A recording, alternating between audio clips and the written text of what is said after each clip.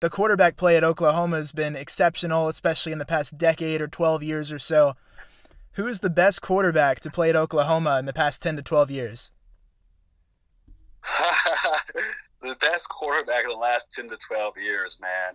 To be honest with you, the guy that's under center, so they're all going to make plays, man. They all have something to offer. I think Josh Heupel led the way in early 2000s to the Nate Hibbles, to the Jason White, to the Sam Bradfords, to the Landry Jones. Man, the list goes on there.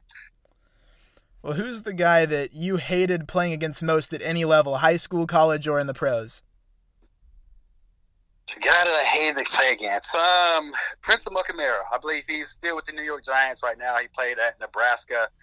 He was always one of my biggest opponents when I was in college. I feel like we always played in the Big 12 championship together.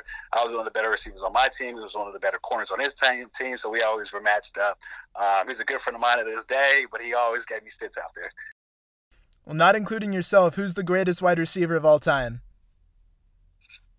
Of all time, on any level? Any level. Jeez, man. I guess to be politically correct, you have to go with Jerry Rice. But, man, during my day, it was Randy Moss.